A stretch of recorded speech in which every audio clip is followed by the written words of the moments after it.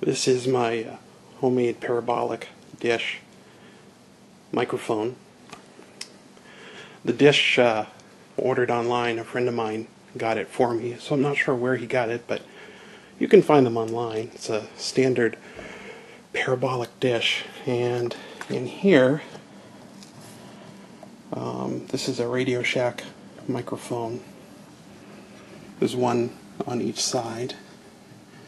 You can see here, and I just used a piece of, I think this 1/2-inch PVC pipe. Got a cap on here, and just a fitting here to receive the pipe. Here's a steel washer with a rubber washer behind it, and that holds the dish in place. And here are a set of baffles that I use to separate the left and right stereo field.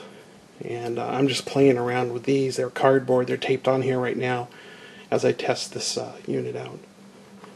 Here's in here you can see the back fitting, and these fittings take a threaded rod or a threaded pipe, and in between the front fitting and the back fitting there's just a male-to-male threaded piece of pipe. It's about 1.5 inches long, and that's used to screw the two fittings together. And I have two large steel washers and a rubber washer that cushions the dish and holds it in place. And I have this going into a piece of PVC pipe. That was just the easiest thing to work with. And here I've got a T fitting, and this block of wood here screws into the PVC pipe, and I've got the block of wood with a 1/4-inch fitting that I can mount this on a tripod. That's all the wood is there for. And this box, it's just a project box that it was from an old piece of video equipment that isn't useful anymore since it was made for VCR tapes. So I just used this box, had it lying around, and a pair of RCA outputs here. I'll unplug this cable, and just our regular RCA jacks, and inside here is a power supply.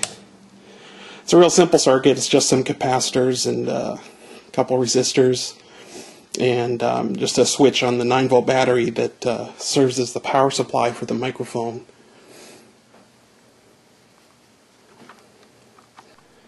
This shows how I typically use the unit. Got it hooked up to my Zoom recorder. The pair of short cables, just a 1/4-inch stereo cable to the RCA for each, for the left and right, and it works pretty good. It's interesting. It's not magic. It's not like the ones you see at the football games. I can't hear someone talking on the other side of a football field, but it's pretty good for focusing sound, and it's really good for picking things out directionally.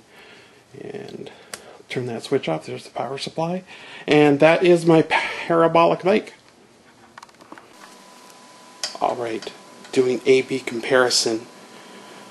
This is the camera's internal built-in microphones, and about 20 feet away, what I'm filming there is an iPod playing a 1 kilohertz reference tone through a set of headphones, and the volume is maxed out on the iPod.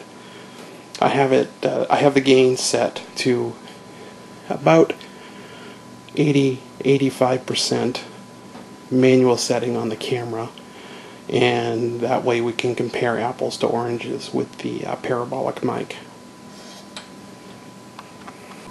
And this is the parabolic mic. You can't hear my voice quite as loud because I'm standing behind the microphone, but you can hear the reference tone. It's a little bit louder. I'm moving the tripod. I have the microphone hooked up to a tripod now, and I'm panning left and right, and you can kind of hear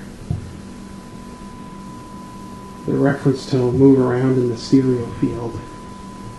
Now I have it pointed, visually it's pointed right at the microphone, right at the iPod headphones, right about now. And just by listening through my headphones, that's it's about as loud as it gets. So I'm listening as I'm filming through my headphones on the camera, and the difference isn't as impressive as I thought it would be. It'll be interesting to see what this sounds like on when I play this back on the computer.